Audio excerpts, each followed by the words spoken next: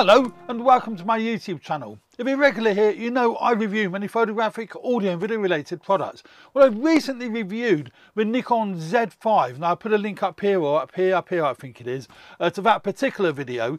And I've reviewed the Nikon Z6 in the past. I love both cameras. In fact, I'm filming the close-up shot on my Nikon ZFC, although the wide shot here is being picked up on my Sony a6600, and there is a reason for that, and you'll see clearly in just a moment what the reason for that is. But the Nikon cameras are fantastic, and the Z5 and the Z6 are very comparable in price, particularly if you're looking for a used Nikon Z6 against a new Nikon Z5. Now I picked up the Nikon Z6. I've had two for several years. I sold one of them and I've bought another one, and I picked up this Nikon Z6 body only from Wex Photographic here in the UK in February of 2022, and I picked this up for 850 quid, and very lightly used with a 12-month warranty. Now I have been criticised in the past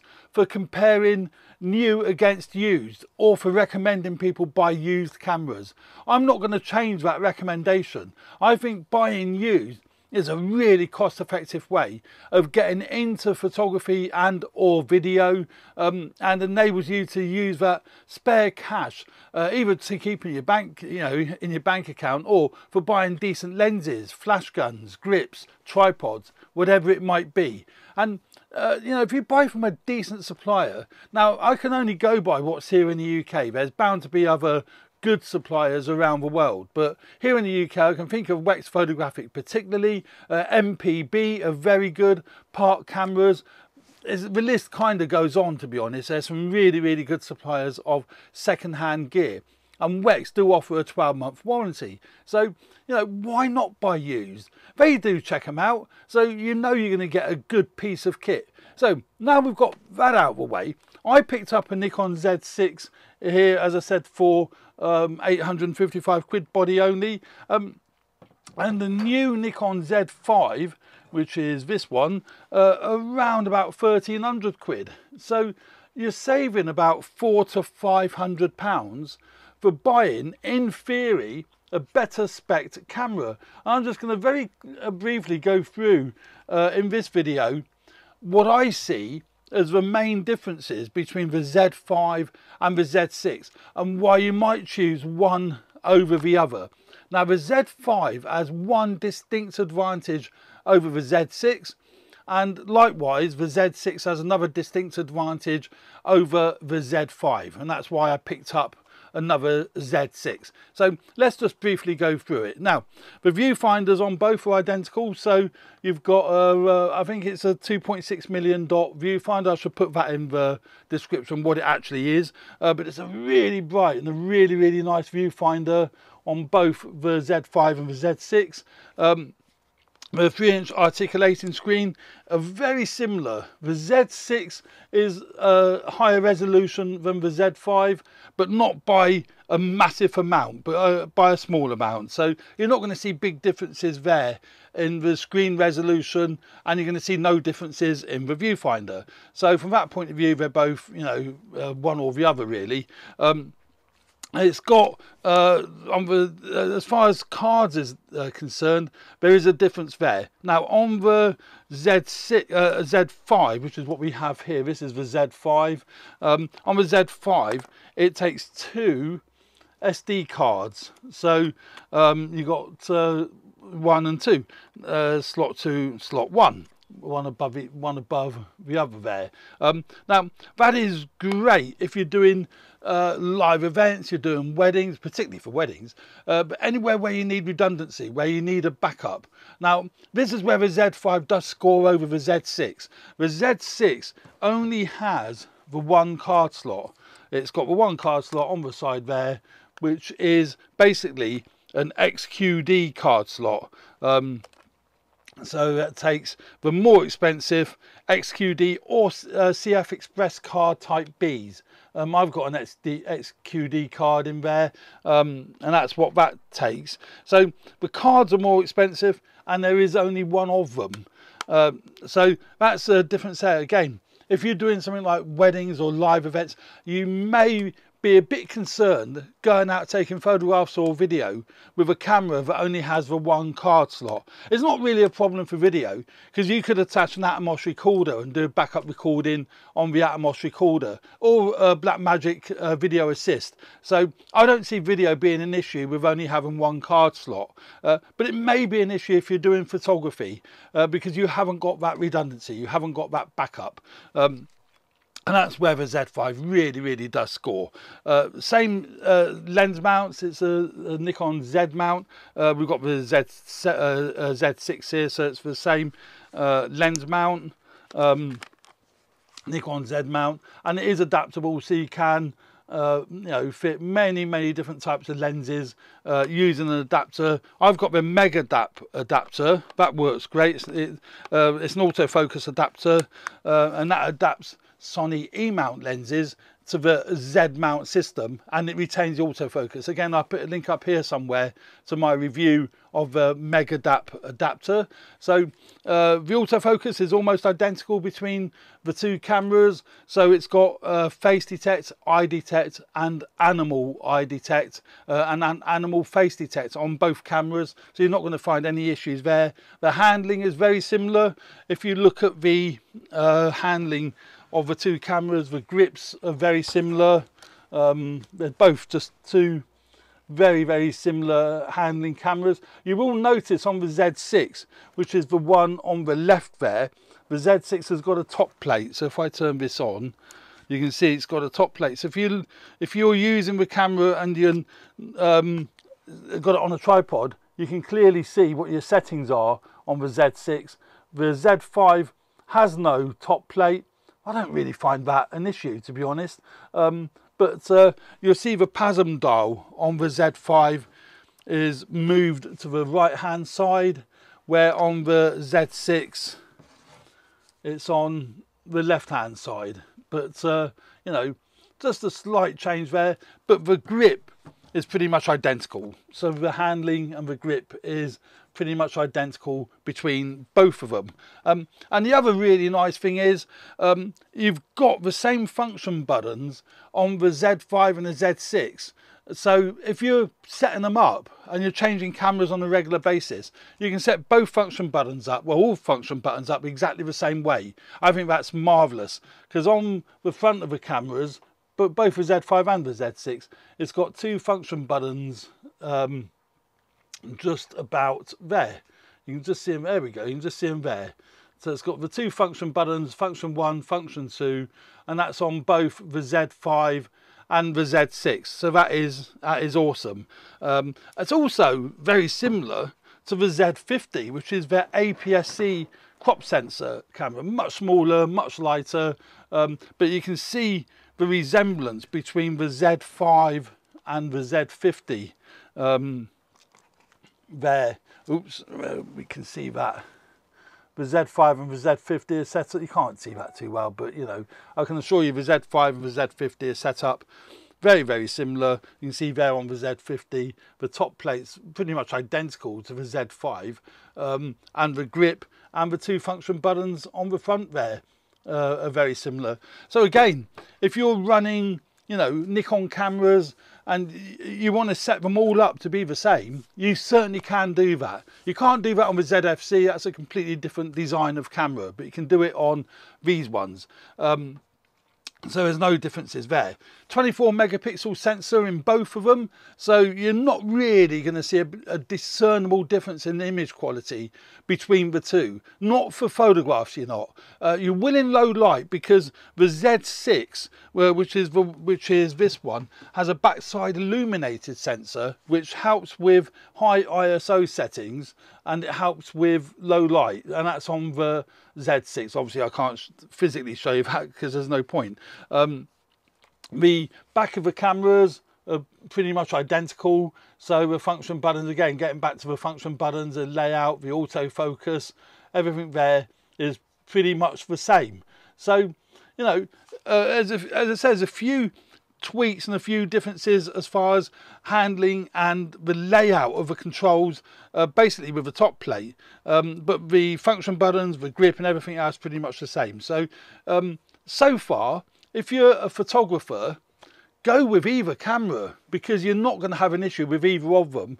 But go with a Z5 if you do need that redundancy and that backup, because the Z5, as I said earlier, has got 2 SD card slots, whereas Z6 has only got the 1 card slot, be it that it's XQD, but it is only the 1 card slot. Now, if you're into video, there is quite a big difference between the 2 cameras, and I would say if you're predominantly a videographer, you're probably best off buying a used Z6 and putting the balance of the money either towards getting an Atomos recorder or to lenses or a tripod. I'm going to explain why I would suggest the Z6 for video. Although, to be honest, I do use the Z5 for video, and I've been using it for the last month or so, and it's great, you know. But where the Z6 scores for video is in 4K. Now, the Z5 does 4K video, that's fine and dandy.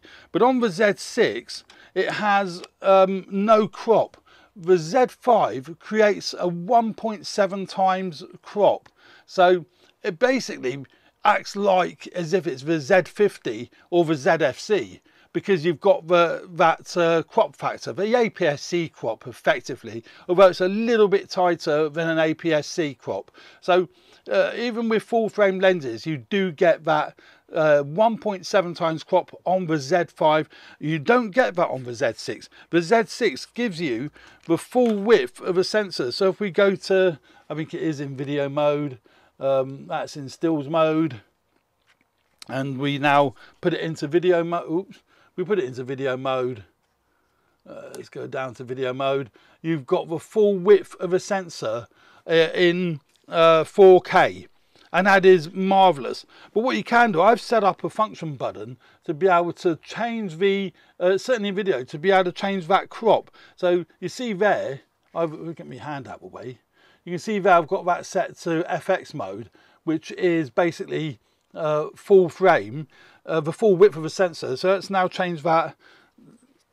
How difficult to do when you're trying to show somebody. Right, let's get that level. So that's in FX mode, and we change that now to, sorry, that's FX mode. So that's the full width of a sensor, and then one push of my function button, I can now put that into DX mode, which crops it in that 1.7, it's about 1.5 times crop. So you can use one lens. I've discussed this many times in my videos. The great thing with these full frame bodies, it certainly is with Sony cameras as well. Not on the Z5, that is only in crop mode. You can't do that with a Z5. But with the Z6, Z7, Z6 Mark II and Z7 Mark II and the Z9, you can set it to either DX mode or FX mode, and you're not losing quality. It's still 4K, but it's changing the amount of the sensor that it's using. And you've got one lens that is basically either 50mm in full frame, which is what I've got on it. It's a 50mm f1.8. That's what's fitted to my Z6. But in crop sensor mode, that's about, what's that's going to be, about 75mm. So you can zoom in. Not actually zoom in, but you can crop in tighter. I mean, that's phenomenal. I mean, that's a great feature with these full frame bodies, and that's where the Z6 totally scores over the Z5. Also, it's got N-Log built into the camera, so you can record N-Log on the camera. You can't do that on the Z5. That's only got your standard profiles. And also, the HDMI output on the Z5 is only 8-bit. So if you're output into something like the Atomos Ninja 5 or the Ninja Flame or the Inferno, whatever, you're only going to be able to get an 8-bit recording. Where with a Z6, it'll output 10-bit. And also, if you paid for the RAW update, it'll output RAW, which I haven't done. I've not paid for the update on this. It's purely N-Log out, but it'll do 10-bit RAW. And that is fantastic, particularly if you're output into something like the Atomos. I'm outputting my Nikon, my Sony A6600, which is getting the wide shot here. That's output into my Atomos Ninja Inferno. And that's outputting, I think that's outputting an 8-bit file, but the Nikon would output a 10-bit file.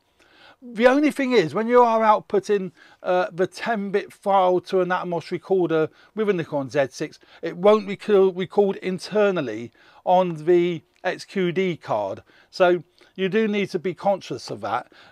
If you want to record internally on the XQD card and get a backup on the Atomos or vice versa, you need to record in 8-bit. That way it will record on both. And that's handy if you're doing events, weddings, anything where you do need that redundancy, you do need that backup. So what I'm trying to say is, the big differences are for video with a Z6.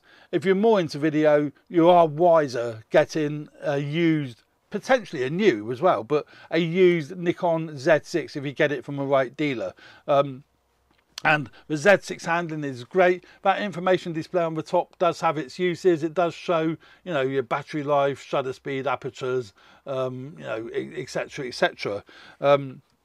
The mode dial is lockable, so you can't accidentally move out. That locks into position, so that is great. But I say the grips on both the Z5 and the Z6 is fabulous. My favourite of all of them. Batteries are the same, kind of the same. There's a B and C Nikon EL15 batteries. This Z6 is slightly older style, takes the B, but the Z5, you can charge the battery via USB-C in the camera, and I think that's great. You can't do that on the Z6, but effectively they're both interchangeable. That's the battery, nothing special there, but that's standard EL15 battery.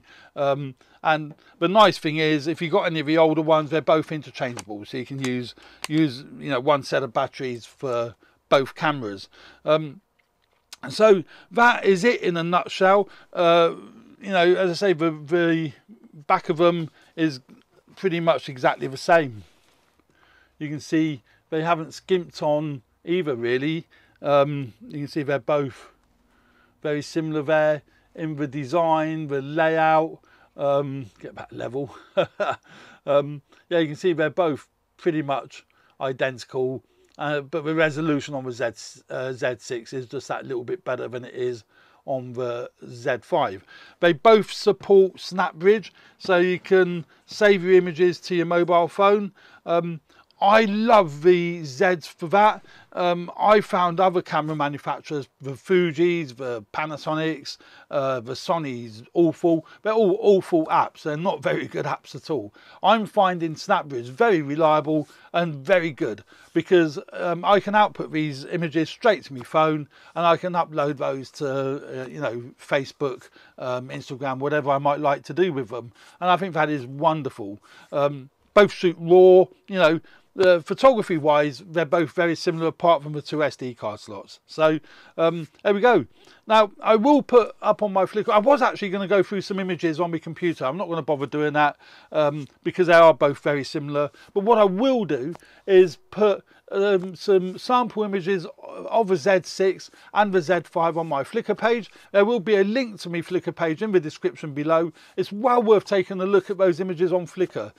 You get a much better resolution, and you can actually look at the EXIF information, you know, because Flickr shows you the metadata of, you know, what that photograph was taken with. So look at them on Flickr rather than looking at them here. I would highly recommend that. So there we go.